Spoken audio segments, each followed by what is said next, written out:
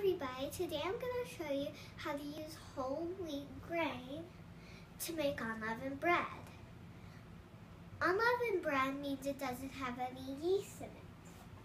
This is yeast. Yeast makes the bread rise. Unleavened bread doesn't rise, so you don't use yeast. This is the bread that did rise that I made yesterday. First, you're going to put the whole wheat flour, water, and oil and mix it together. Then you're going to put the dough here and then roll it out. Then you're going to put it onto the baking pan and put it into the oven for 15 minutes. I'm going to pass out samples right now. Enjoy!